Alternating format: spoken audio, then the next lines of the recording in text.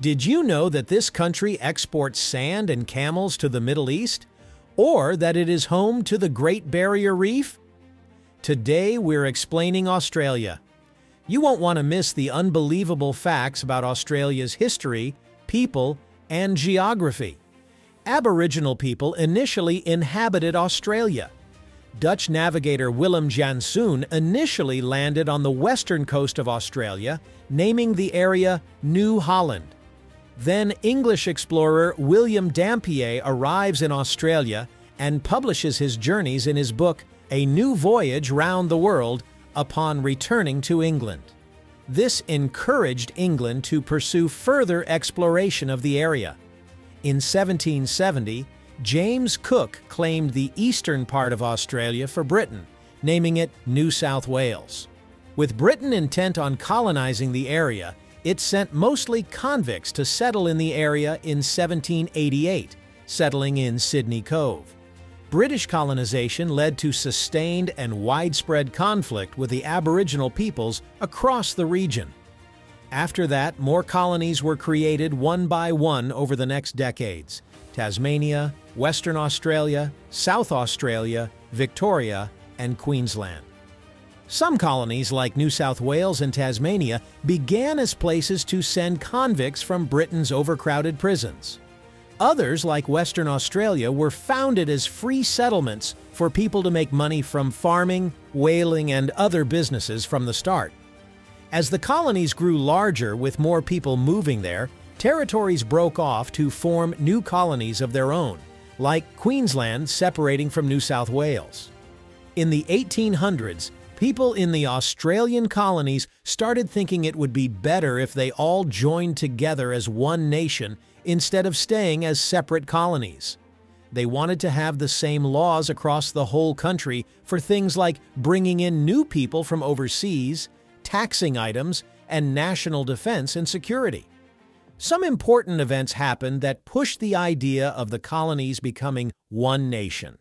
In the 1890s, big meetings were held to discuss and draft a constitution for a united Australia.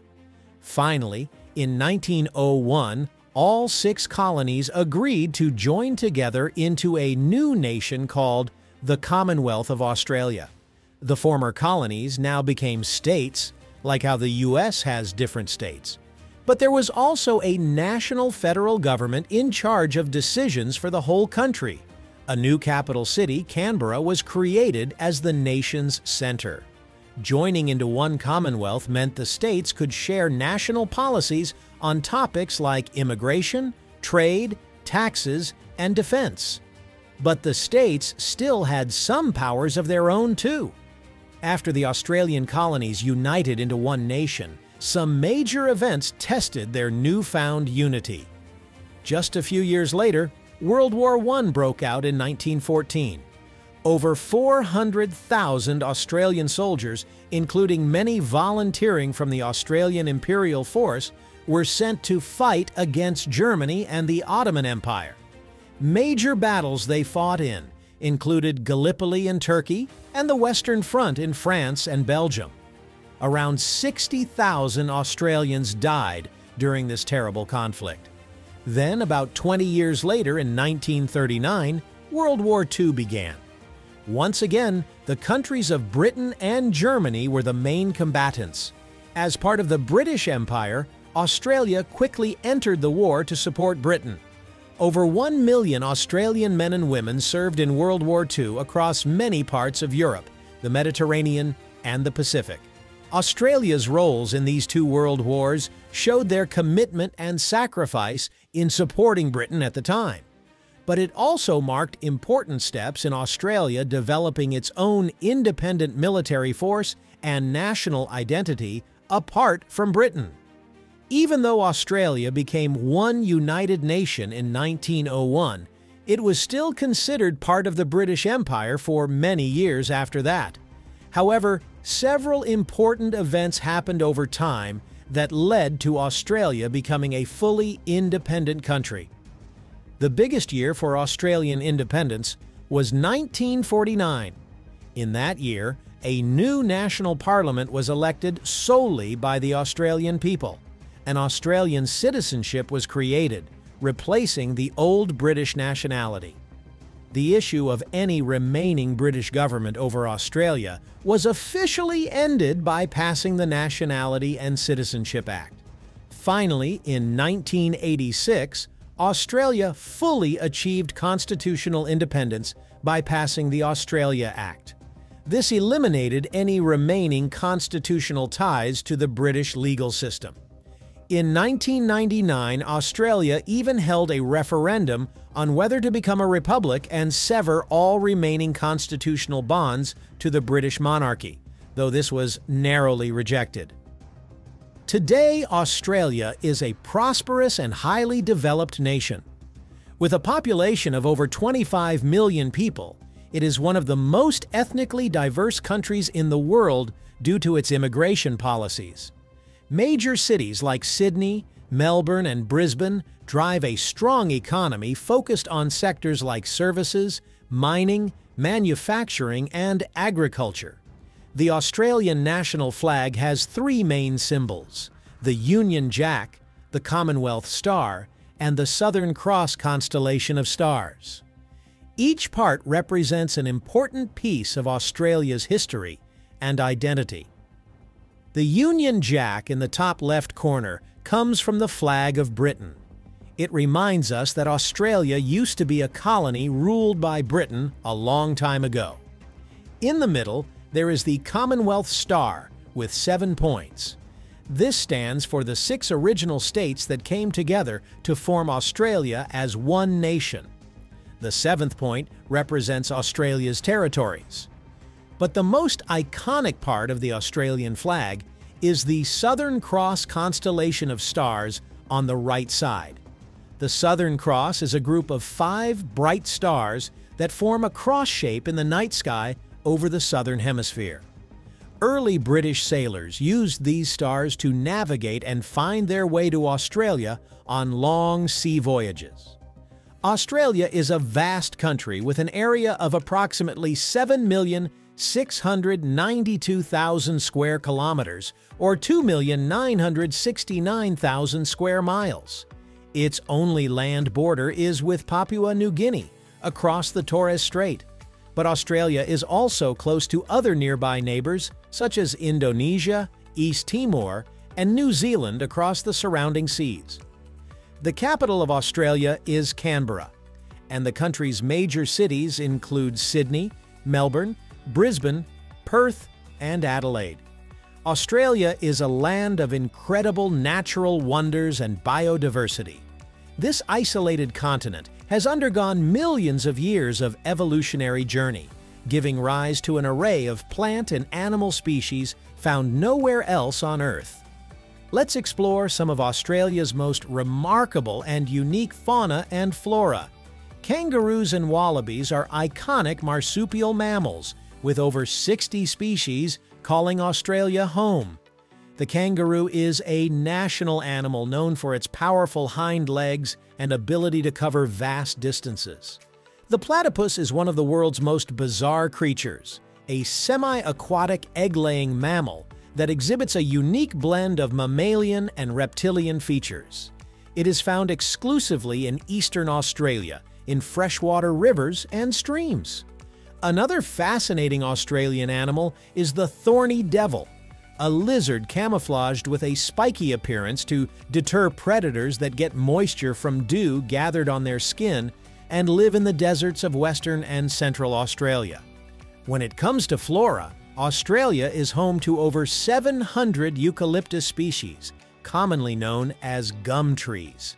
These iconic and widespread trees across the continent are adapted to harsh Australian conditions, with some species among the tallest trees in the world. The Banksia is another unique Australian plant, with over 170 species exhibiting incredible diversity in form and color. Finally, the Sturt's desert pea is an iconic Australian wildflower found in arid inland areas, featuring vibrant red flowers contrasted against gray-green foliage. It is South Australia's floral emblem, symbolic of the outback's rugged beauty. Australia experiences a wide range of climates depending on the region. In the northern parts of the country, the climate is tropical, with hot and humid summers. Temperatures in this region can range from 24 degrees Celsius to 32 degrees Celsius or 75 degrees Fahrenheit to 90 degrees Fahrenheit.